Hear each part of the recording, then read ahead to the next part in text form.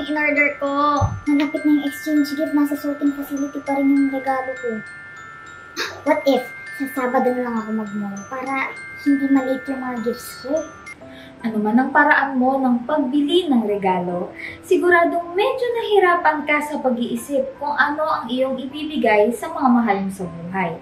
Ako si Breaker Ina at today, let's talk about how to give the perfect gift this Christmas.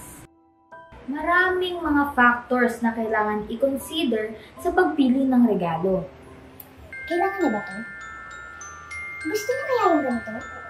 Magagamit niya ba itong bibilhin ko? Para mapadali ang pagdedesisyon, here are some questions that you should ask yourself.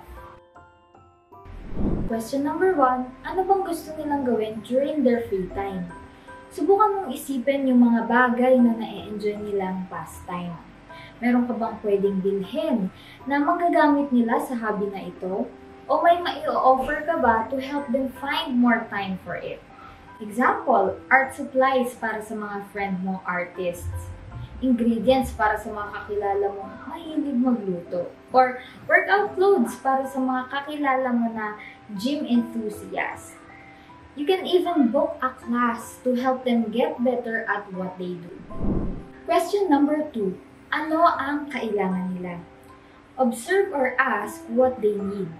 Pwede kang pumili ng regalo na makaka-fill in sa gap nila sa oras or sa pera. For example, you observe that they are so busy. You can offer to make breakfast or dinner for them.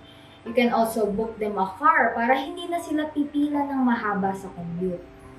Kung pansin mo naman na medyo short sila sa finances, a simple gift certificate or voucher sa coffee shop, grocery, or even e-money, I'm sure it would make them smile. Question number 3. Can you do something together? Mahirap to kung malayo kayo sa isa't isa. Pero kung malapit na kayong magkita, do consider planning something na pwede niyong gawin ng magkasama. You can take a stroll in the park or in the mall. Kung magandang panahon, you can try outdoor activities like hiking or watching the sunset. Even getting a simple dinner together may make your gift memorable. Question number 4. Have they mentioned anything that they want to buy? I'm sure at some point nakapagbanggit na sila sa'yo ng something na gusto nilang bilhin for themselves. It's really good to have a running list of the things they want to buy para pag gift-giving season na, dun ka na lang mamimili.